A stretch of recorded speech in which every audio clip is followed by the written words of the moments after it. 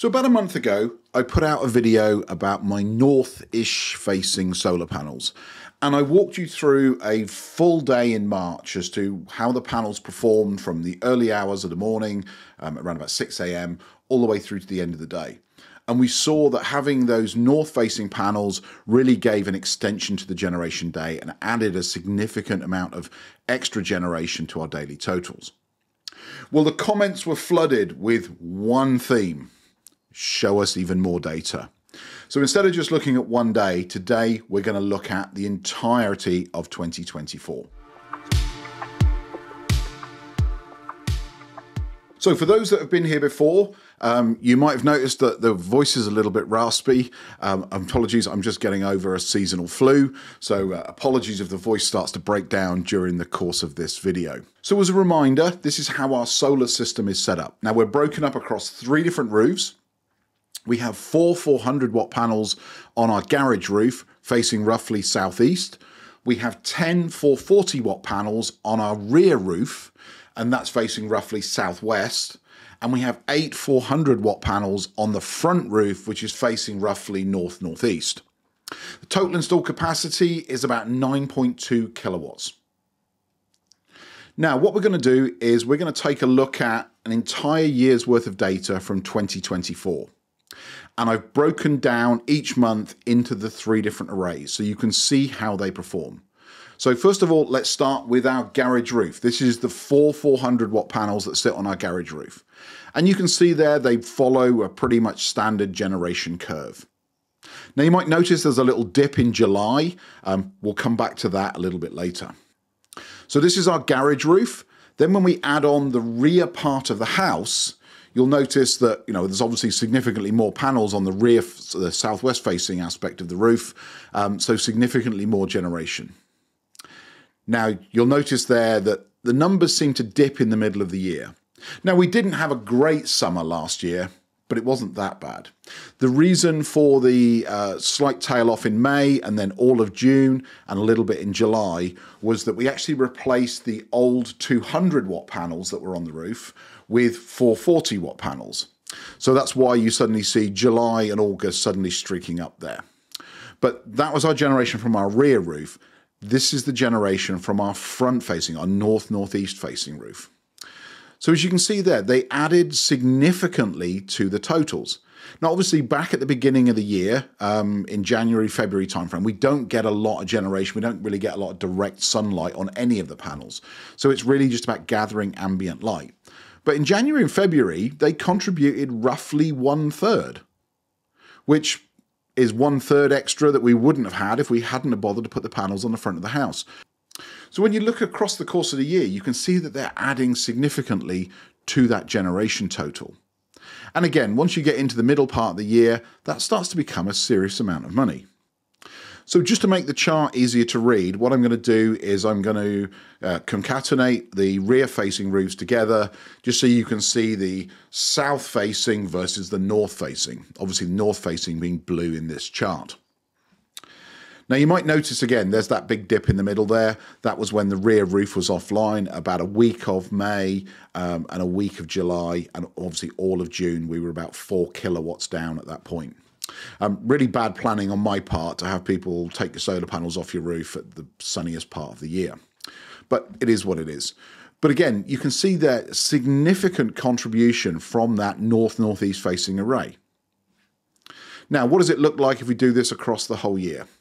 Well, they averaged out as an extra contribution of about 45% of what the south-facing arrays produced.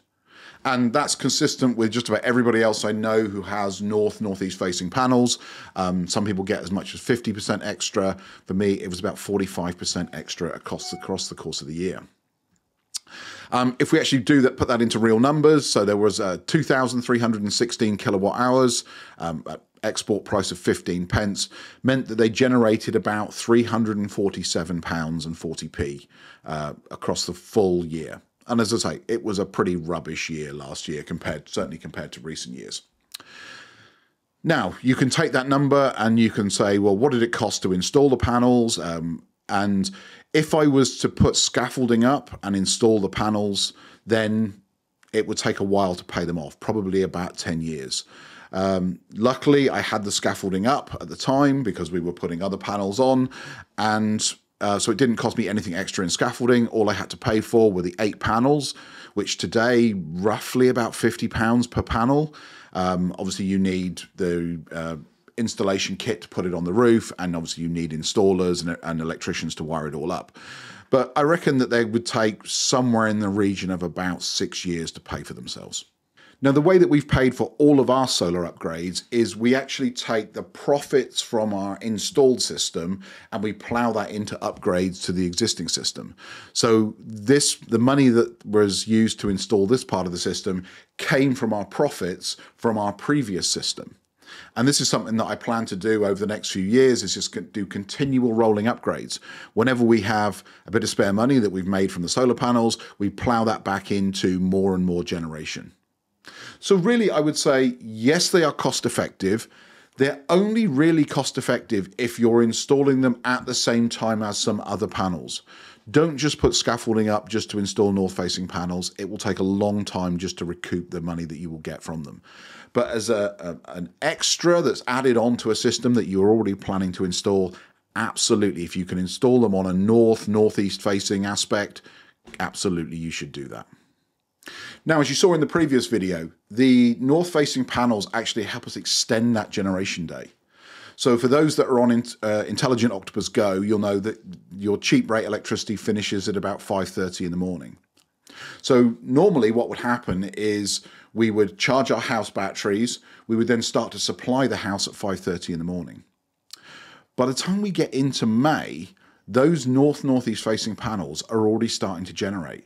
So we hardly touch our battery in that first part of the morning. In fact, we probably use maybe 1% of our batteries before there is enough excess solar to start charging the batteries again. That means we go into the day with our batteries 100% charged, we export the maximum that we can, and then in the evenings we can make a decision.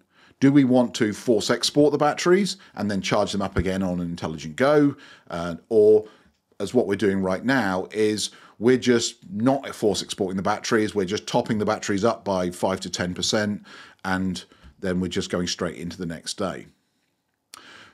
As we get into June, that generation day is going to run from about 5 to 5:30 in the morning all the way through till almost 9 p.m. at night. So that means for that part of the day, the solar panels will be providing all of the energy that the house needs.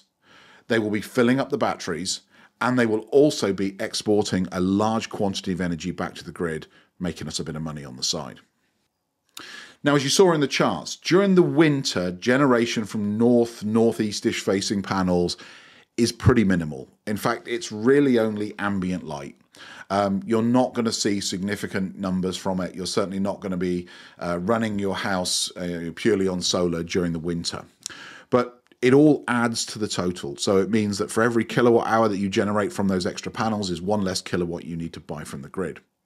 So that's it. That's a full year's data. You can see that they made us about £300 in profit.